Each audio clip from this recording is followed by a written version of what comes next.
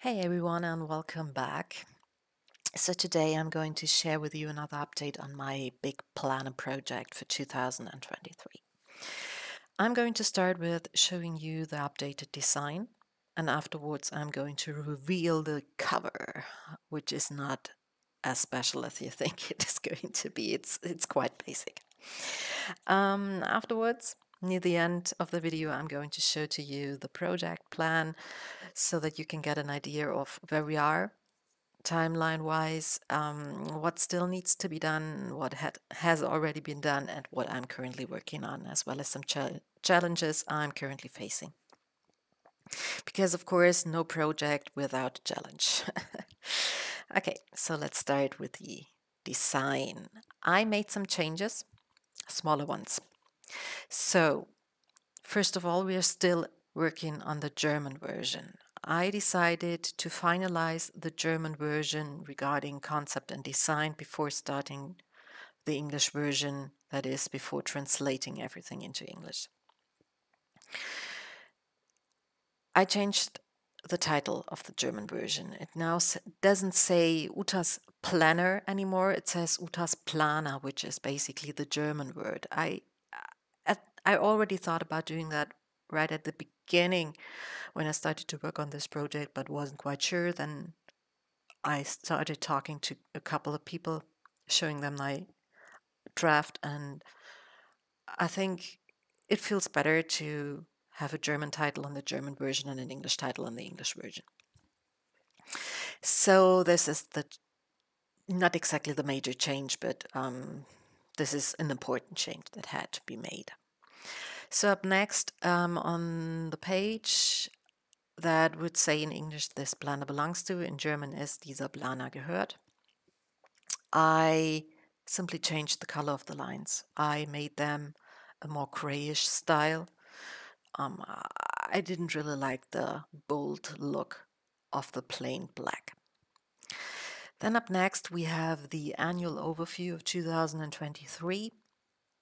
And here I simply added the days of the week, nothing else. So that was something that I already talked about in my last video, and I just realized it now. Okay. Then we have the log for 2024. Here the major changes are again like on the first page, that the lines are a different color, gray again.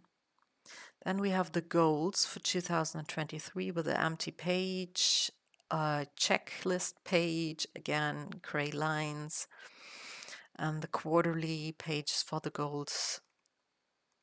So you can see basically everywhere where I have like lined things or those checklists with lines, I changed the color to gray.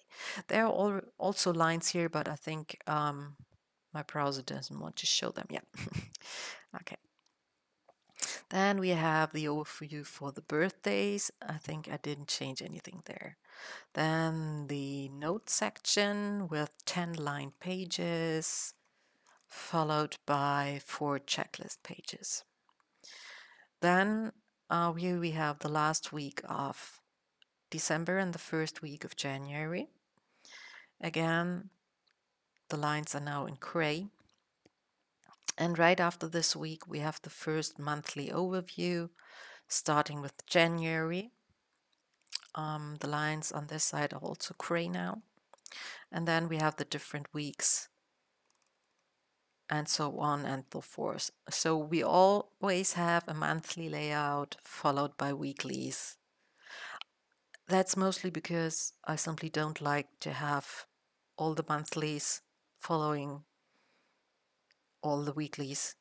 I like to have it mixed, so to say. And then let's go to the end of the planner. After the last week of December, we have 2 pages for highlights of 2023. And those boxes are left blank on purpose because you can write in here, you can, I don't know, scrapbook in here, you can draw in here, whatever strikes your fancy, so to say. I love having a page for such highlights in my journal, but I think it would also be quite, I don't know, fun to have it in your planner. This everything in one spot idea that I love. All right, so that is the content and its updates. Now, the cover, ladies and gentlemen. As I said, it's nothing too fancy. I decided to leave it black because most planners in the end are being customized by its owner. This also includes cover. Apart from that, I think leaving it just black is the most popular option. I simply added a title, the year, and a tiny flower or plant that I created to give it a bit of personal touch, but that's it. This goes well with the puristic style of the rest of the planner, I think.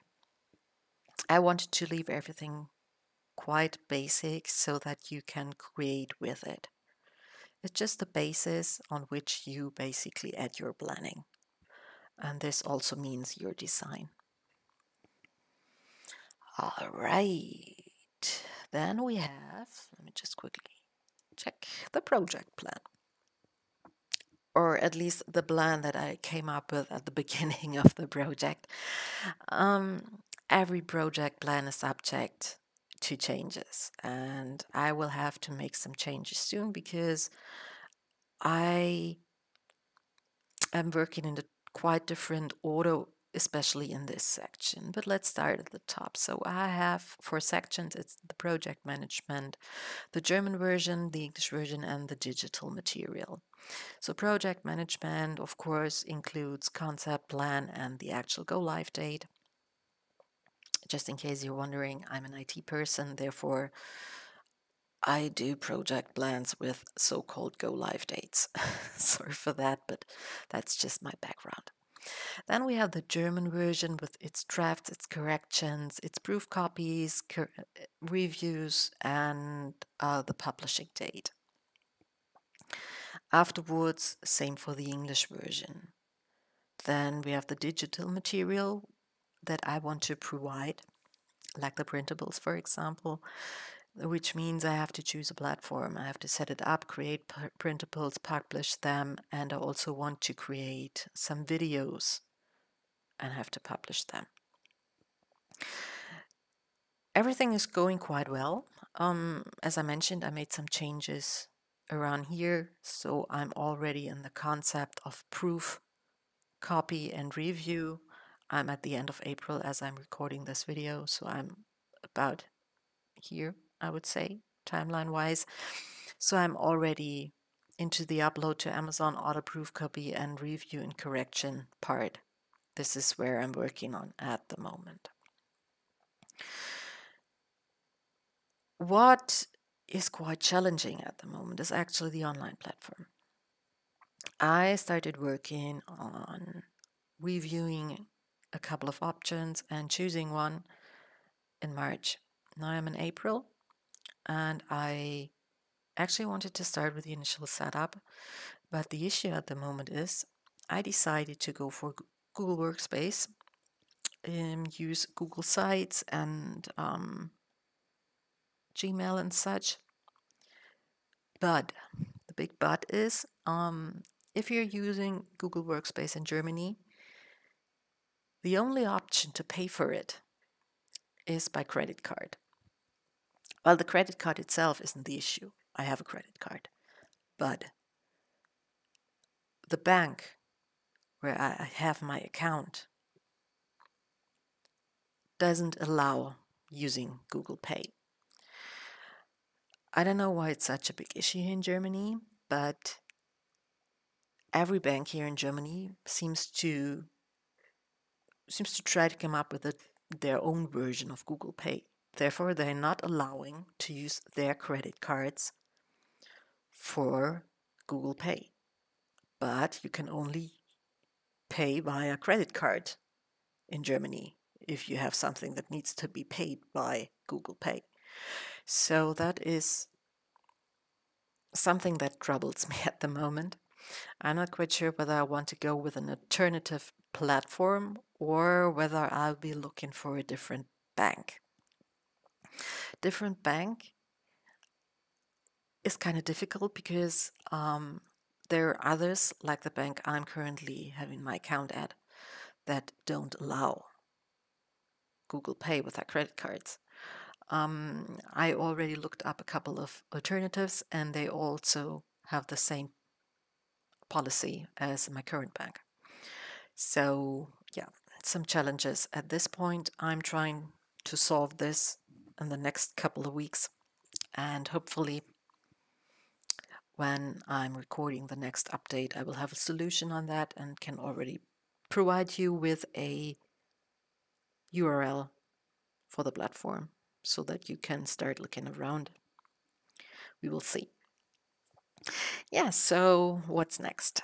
As I said, I'm currently working on proof of concept and reviewing, proof copy and reviewing.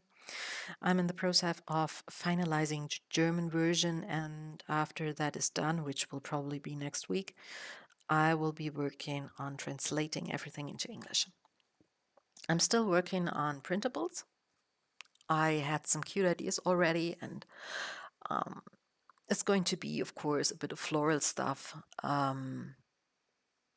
some magical stuff, so to say, and nothing too fancy, but kind of cute. So there will be something as soon as the platform goes live that I can show to you. And maybe in the next update video, I can also show you some of my drafts. Some are already finalized, some are still work in progress, so different stages there, but the printables are in the process of being developed. Yeah, and the big point that I'm still working on is, as I said, the platform, but I hope to get this one solved pretty soon. All right. Then I would say thank you for watching. See you soon with a lot of updates, I hope, positive ones. And bye bye.